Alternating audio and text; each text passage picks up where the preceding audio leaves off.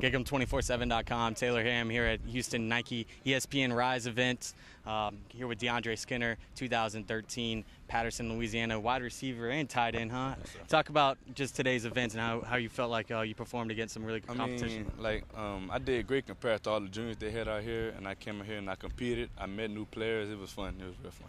What's your current height and weight nowadays, man? I'm 6'2", 209. 6'2", 209. Where do you want to get to in the offseason? Kind of, if you're going to be a tight end, you feel like you need to put on some more weight? I'm trying to get to at least like 220. 220? Yeah. Where do you? I mean, you felt like you performed pretty well against the DBs. Kind of just describe your game right now, because I know you're a guy that can kind of fit in a couple of different areas.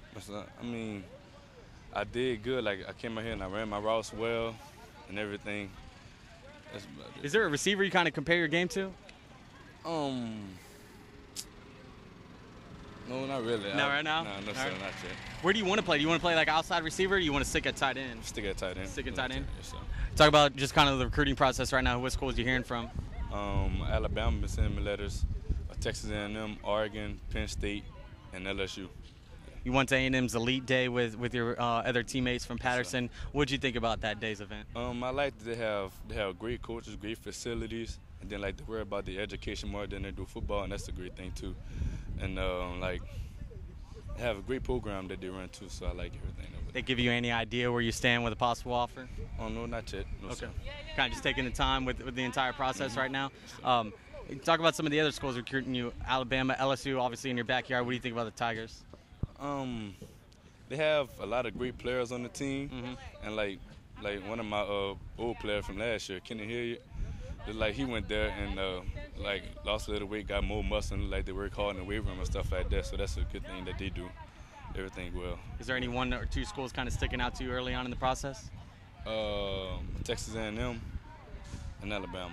What is it about those two schools? Texas A&M, just like I said, they have a great education and everything. And Alabama, they have great players, great coaches. That's a good thing too. Oh, sorry.